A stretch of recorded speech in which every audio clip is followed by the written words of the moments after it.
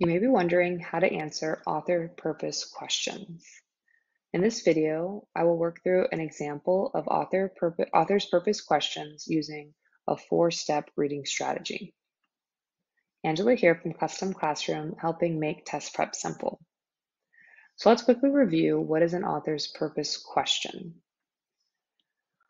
An author's purpose question is really asking for the reason why the author chose to write the text or include certain parts. Usually they are trying to persuade, inform, entertain, explain, or describe, or you could say pied.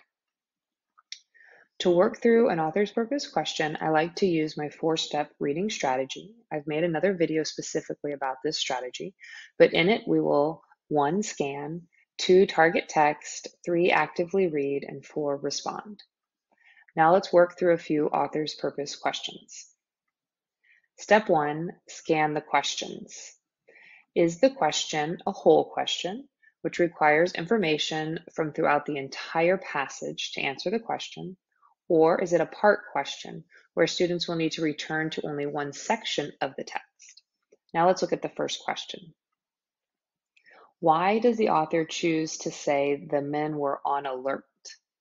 This is a part question since you will need to return to the section that's just discussing the men being on alert.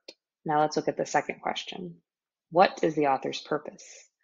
This is a whole question since you need to look at the entire text or passage to figure out what the author is trying to say or why he or she specifically wrote this text. Now let's look at question 3. What text evidence helped you decide the author's purpose?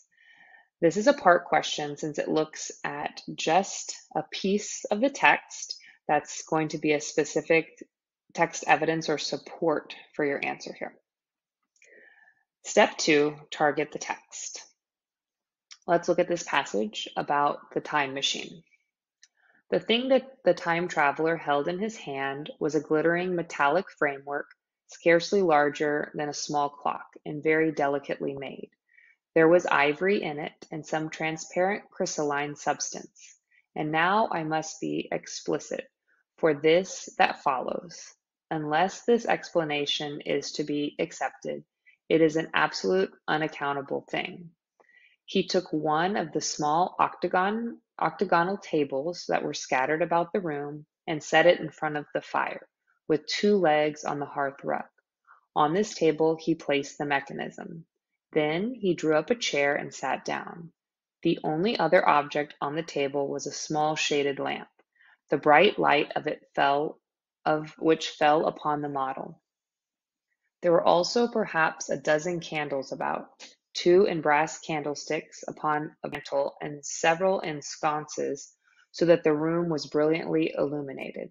I sat in a low armchair nearest the fire, and I drew this forward so as to be almost between the time traveler and the fireplace. Philby sat behind him, looking over his shoulder. The medical man and the provincial mayor watched him in profile from the right, the psychologist from the left. The very young man stood behind the psychologist. We were all on the alert. So now that we've had a chance to read the text or target the text, we can see that this is a fictional passage about the time traveler. So for step 3, actively read, I would have students go back and reread and think about the setting, character, problem, and solution. Here we're going to go ahead and address those. Setting is being described kind of throughout the whole passage as this brightly lit room with a fireplace. Characters are the time traveler, the narrator, and there's 5 other characters that are kind of all huddled around. The problem here is much harder because most of this passage is very descriptive in what's going on, but there's this feeling of this unknown of what's going to happen with this mechanism or this machine on the table. So there's kind of a little bit of suspense of unknown. So here, in this case, the solution hasn't happened yet because they're kind of leaving you with this anticipation of what's to happen next, how is it all going to turn out. So now we're going to target or respond to the questions. And so let's start with looking at question 2, since it is a whole question. I like to start with the whole questions because we have the whole passage fresh in our mind. So here the question is, what is the author's purpose? A, to persuade. Well, this is not correct because there is no part of the passage that is trying to get me to think or feel a certain way. B, to inform. This is also incorrect since it's not really teaching me anything. It just seems to mostly be describing this room and this machine. C, to entertain. This is also incorrect because there's really no excitement. There's a little bit of suspense about what's to happen next, but I don't think that's the overall point of why the author included this section. D, explain. Well, we should think about explain since it's so closely related to E, to describe. So let's talk about these and how they are different so we can see which one is going to be best fit this specific passage. So to explain means to make an idea clearer by describing in more detail or giving more facts. To describe means to give lots of details to paint a verbal picture of what is happening. So thinking about it this way, D, to explain, is really incorrect since we're not really learning more about an idea. We are E, to describe, where this is the best answer since the passage is really overall trying to vividly paint a picture of what's happening in this room. Now let's look at question 3 since it relates directly to question 2. So it says, what text evidence helped you decide the author's purpose? So here we need to look back into the text and figure out which ones is showing that it is actually the point is to describe and paint this picture. So here are 2 examples. There are a lot of examples in the story of descriptive language, but here they are.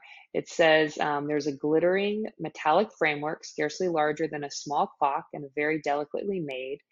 There was ivory in it and some transparent crystalline substance. So very descriptive, where I can basically picture what this thing looks like that he's holding.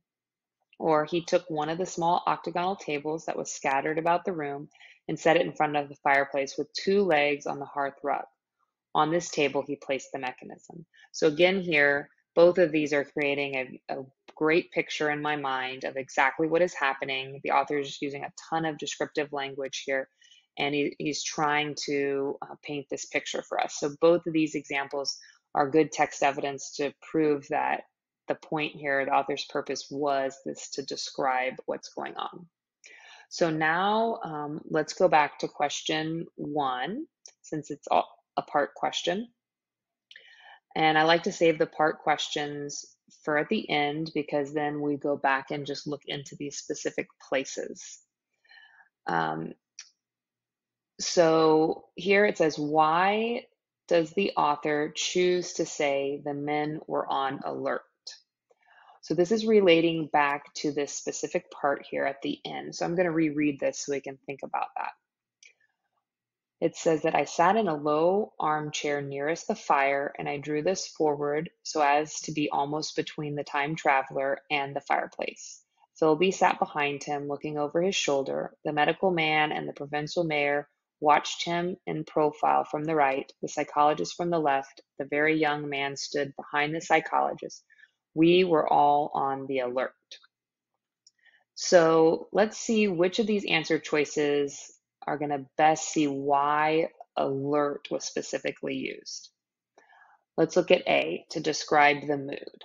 Well, that sounds pretty great because it goes with the descriptive language that these characters are all standing around, kind of anticipation of what will happen next. So the mood is some anticipation, and this word alert specifically emphasizes the fact that they're all waiting on edge to see what happens. B, to demonstrate their personality. Well, this is incorrect since the characters being on alert really has nothing to do with their individual personalities, but really the situation that's in front of them. C is to explain the audience. Again, this is incorrect since the characters are the audience, but this is really vague. It's not giving us a very specific of what is it explaining about the audience or what it's trying to say. D, to show the importance. This is also not quite right since, well, yes, alert does show that this situation, what's going on, is important and what's about to happen is important, but the author uses many more descriptive language words to help the reader make this conclusion. So, alert seems more all about the overall mood than the importance of this moment. So, if you're looking to practice a little bit more author's purpose with your students, you could check out my task cards on Teachers Pay Teachers. I hope you found this specific video helpful. If you are looking to teach more reading skills, you should check out my playlist and it will give an overview of other reading skills.